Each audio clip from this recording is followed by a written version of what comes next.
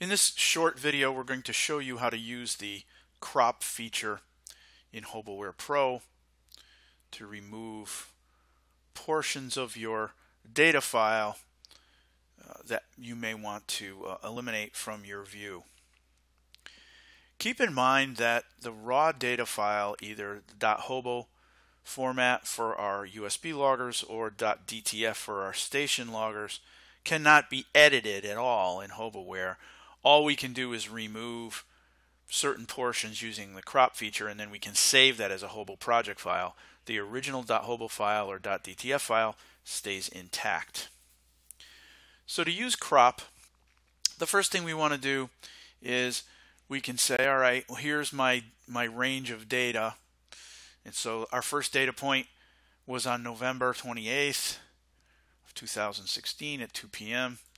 And our last data point was on the 6th of December the same year. So if we want to crop out a specific area, we would use our arrow tool and then right click our mouse, and you can see right in the middle here, crop series. So this is where we can select what series we want to crop. By default, it includes all of them. This is a pendant temp light file, so we can include both sensors, or we can exclude either one from our crop. So here I'm just going to crop out the beginning of this. So let's we're going to start at 2 p.m. which is our first data point, and let's crop out, let's say, the first day. So we're going to go to 11:29, also at 2 p.m.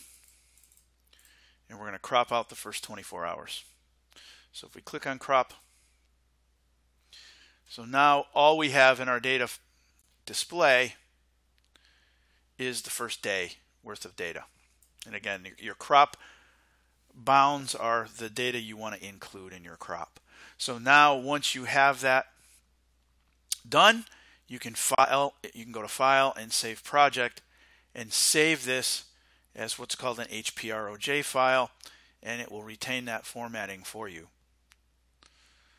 Keep in mind that your original .hobo file stays intact. You cannot edit that.